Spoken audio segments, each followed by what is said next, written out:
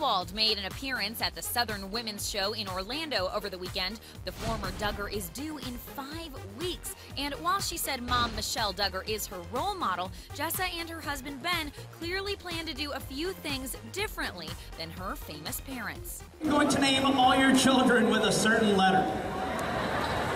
We thought to ourselves, if we do that, will that kind of limit our name selection, you know? We thought maybe we'd keep our options open. Also, Jessa and Ben plan to adopt. All of Jim Bob and Michelle's 19 children are biological.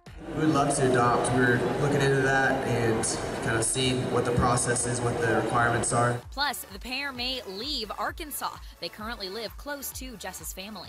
We'll see if Ben's seminary that he's looking into, if that requires us to move, then we might eventually move. And the big question, will Jessa have 19 kids like her mom? According to an eyewitness, Jessa was asked and said she will not.